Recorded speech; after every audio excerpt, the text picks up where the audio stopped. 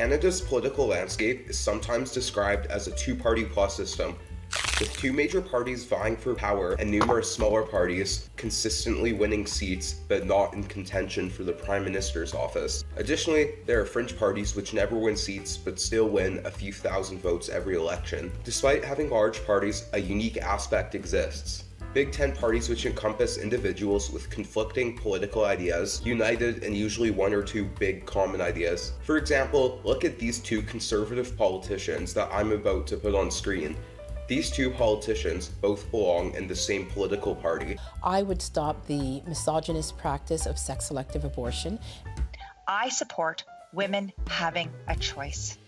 The same phenomenon is observed in the NDP, where members may share a party, but might greatly differ in their views. Canada's first-past-the-post system reinforces Big Tent parties by encouraging collaboration to consolidate support in specific ridings. Introducing a proportional representation system where parties just had to earn votes on a province-wide or federal scale and secure seats by passing a threshold, let's say 4%, could potentially lead to the breakup of these Big Tent parties into smaller parties with its members agreeing on almost all policy. If you want to learn more about proportional representation, I made a video about proportional representation, which you can watch after this one. Now, without further ado, let's delve into the specifics of Canada's political landscape under proportional representation and what Canada would look like with 10 or more parties. The Socialist Alliance would be a party for the far left of the Canadian political spectrum. There aren't many politicians that match up with this Socialist Alliance, but the most prominent politician that could fit the bill is Nikki Ashton. They would probably be very much pro-union and generally promote democratic socialist to socialist policies. If you think about the NDP's Socialist Caucus, they would probably just literally be what they are, just operating as their own party. They would be a lot like the modern NDP, just with support for more extreme positions that Jagmeet Singh would not advocate for, like very pro-Palestine, support of the Cuban Revolution, and even some support for withdrawing from NATO. The party that I've given the name of the Progressive Party would look a lot like the mainstream NDP, and might even just be named the NDP. They'd probably have some current Liberal supporters move there from the further left of the party. I'm a Liberal and a proud socialist, Mr. Speaker. But more on that later. They would support more policies on climate action, social programs, and things like that. But they wouldn't be as focused on climate change as...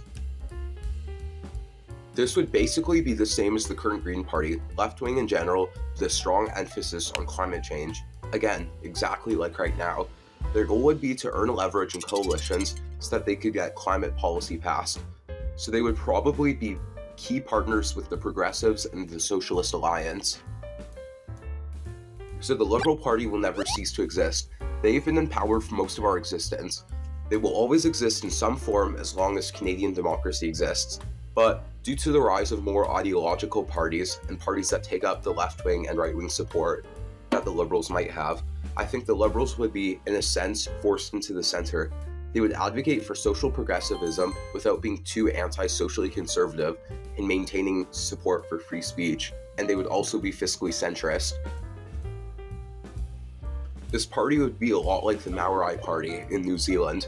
They would probably advocate for very specific Indigenous interests, not as much in a left-right way, but in a way of advocating for issues which impact Indigenous Canadians. Their goal would be to gain leverage as a way to promote Indigenous issues in government, if they could hold the balance of power. They would likely be more friendly to the left, but probably wouldn't be opposed to working with the right. They would exist in the same way that they do right now. I will just ignore them for the sake of time. The Conservative Party today used to be two parties, the Progressive Conservative Party and the Reform Party. The Progressive Conservative Party in this age would be fiscally somewhat right-wing, but support LGBTQ and abortion rights. It would be the party of the Erin O'Toole's, Michelle Rempel's, Scott Aitchison's of this world. They would also probably adapt more to left-wing climate change policy, maybe supporting some form of carbon pricing, like Erin O'Toole did in 2021. Just like the older Reform Party, they would be a lot like the Progressive Conservative Party, but more tolerant towards social conservatism, and maybe even a bit socially conservative themselves, just without it as a focus, but also be a lot more right-wing fiscally. You know, a lot more capitalist, anti-union, anti-social program, and populist. They would also advocate for Western interests and probably take up the pro-oil mantle. They could also maybe advocate for some form of provincial autonomy, and if it hadn't been implemented already, some form of Senate reform. They would probably be somewhat like Reform, but would be very focused on life issues. Look at Campaign Life Coalition. This party would basically be the CLC movement. They would promote socially conservative ideas like anti-abortion, anti-gay marriage, anti-transgenderism, and other more socially conservative policies. This party would advocate to religious people, particularly conservative Catholics and Protestants in Canada. They would be different from the Reform Party, as they would have a main focus on life issues, while still adopting some economic policy, maybe even some left-wing policy, like maybe some Medicare, social programs, and benefits for single pregnant women, etc. And yes, I know the Christian Heritage Party exists, but this party would probably start fresh with a name without Christian in the name, as to try to appeal to as many as they could. Finally, there would be the People's Party. They would be like right now, but I could see them going even further to the right. They would likely occupy the fringes of Canadian politics and be a party for a lack of a better term, right-wing extremists. They would, like right now, focus on immigration and culture issues, with less of a focus on social issues or the economy.